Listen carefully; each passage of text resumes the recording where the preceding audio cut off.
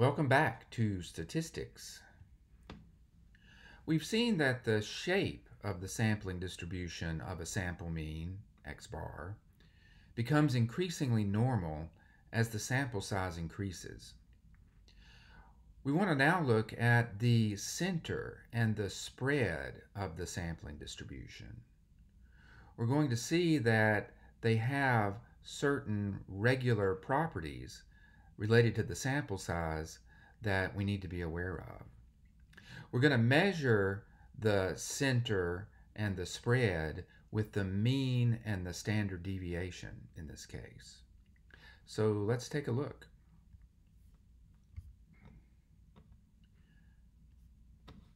So I have here a histogram of fruit weights. There were 4 different kinds of fruits in this population, and that's why you see the multimodal graph here. 4 different modes, one for each type of fruit. Even though if we were just doing descriptive stats, we would probably use a 5-number summary or maybe something even more elaborate to describe this distribution. Right now, I'm going to go ahead and describe the center with the mean, and that turns out to be about 59.3 ounces, and the spread with the standard deviation, which is about 4.7 ounces. The reason why is because the mean and the standard deviation behave in predictable ways when you begin looking at the sampling distribution of a sample mean. And that's exactly what we want to do here.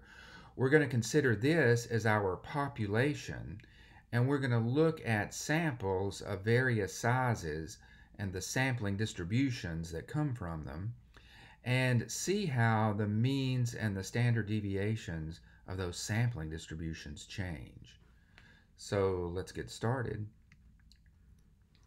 The first thing I've done here is take a sample of size 2 and repeatedly thrown those xBar values into a histogram. So this generates the sampling distribution for samples of size 2. And you see that here in the larger graph. I've gone ahead and put up the population distribution here in an inset just for comparison's sake. But let's focus on the sampling distribution right now. So that's the sampling distribution for samples of size 2, and I've recorded the mean and the standard deviation here of the sampling distribution. So the mean of the sampling distribution is about 15.3, and the standard deviation of the sampling distribution is about 3.3. The units here are ounces. So if you compare that to the population distribution, you can see that the mean of the sampling distribution is actually quite close to the mean of the population distribution. But the standard deviation of the sampling distribution is different. It's less than the population standard deviation. The population standard deviation is about 4.7, and for samples of size 2, the sampling distribution has a standard deviation of about 3.3. So there's a change there. But again, the means seem to be relatively consistent, relatively the same. So let's look at a different sample size. I'm just going to increase the sample size by a factor of 4. So I'm going to go to samples of size 8. You see there the shape of the sampling distribution now is becoming more and more normal. That's something we've seen before. The mean of the sampling distribution is still very close to the mean of the population distribution. To 2 decimal places, they're about equal, 15.29. But the standard deviation of the sampling distribution has changed again. Now it's 1.6718. So again, that's different than the standard deviation of the population distribution. It's also different than the standard deviation when the sample size is just 2. In fact, if you look at this, increasing the sample size from 2 to 8 approximately halved the standard deviation in the sampling distribution, right? 3.33 down to 1.67. In fact, that's really close. That's almost exactly a half there. So that's something to look for going forward. Okay, so let's quadruple the sample size again and go to samples of size 32 and look at that sampling distribution. There we have it. So now the shape of the sampling distribution, of course, is even more normal.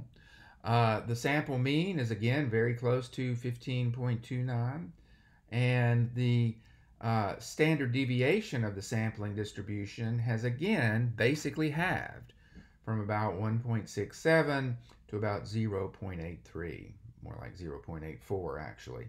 That's actually really close to just slicing that right in half. It looks like quadrupling the sample size basically cuts the standard deviation of the sampling distribution in half. Let's take one more example. We'll quadruple again to samples of size 128, and the same pattern is holding. A mean of right around 15.3, but the standard deviation of the sampling distribution has again been cut in half. This is a universal phenomenon. The mean of a sampling distribution turns out to be, theoretically, exactly equal to the mean of the population distribution. So in other words, if I could have gotten all possible xBars into these plots of the sampling distribution, I actually only had about 5,000. But if I could have gotten all of them in there, I would have gotten exactly 15.2911 across this first row here of means of the sampling distributions. And if I could have gotten all the xBars into these sampling distributions, I would have seen this standard deviation go down exactly by a factor of 2. And so in terms of the center and spread, the relationship is actually quite nice. The center of a sampling distribution is the same as the center of the population distribution. So the two means, the mean of the xBar values and the mean of the individual values from the population, are exactly the same. And quadrupling the sample size halves the standard deviation of the sampling distribution.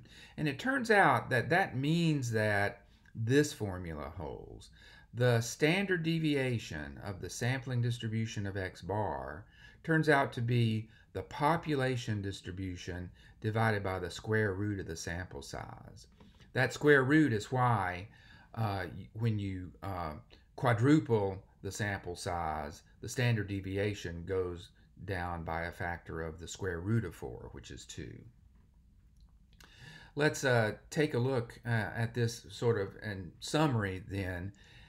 This slide summarizes what happens to the shape, the center, and the spread of the sampling distribution of xBar. And so it might be useful for reference purposes. Let's take a look at an example and see how these would work. Suppose that IQ, intelligence quotient, among all 7th graders has a mean of 100 and a standard deviation of 15.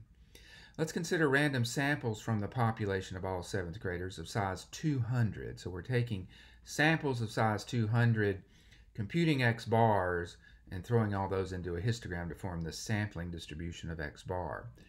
What is the mean and the standard deviation of the distribution of sample averages? Well, let's record the information we have. Since we're talking about the population of all 7th graders, that mean of 100 and the standard deviation of 15 are population parameters. So mu is 100 and sigma is 15. And we're dealing with samples of size 200, so our sample size is 200. From that, we can use the information on the previous slide to answer the question. The mean of the sampling distribution, mu of xBar, is equal to the mean in the population, so that would be 100. And the standard deviation of the sampling distribution, sigma of xBar, is our original sigma divided by the square root of the sample size. So that's 15 over the square root of 200, and that turns out to be 1.0607. And so we also know, by the way, that the sampling distribution would have a normal shape. And it turns out that these three pieces of information together will let us do some real calculations and inference with the sampling distribution. So that's our first taste, really, of some statistical theory that's going to enable us to do inferences about the population from sample data. What we're going to study next is the sort of details of this normal shape to the sampling distribution. And we'll have a theoretical model for it, and we'll actually be able to do calculations with it that are going to be, again, part of the process of statistical inference. So I hope this video has been helpful to you. As always, stay safe. Let me know if you have questions, and we will see you back here again soon.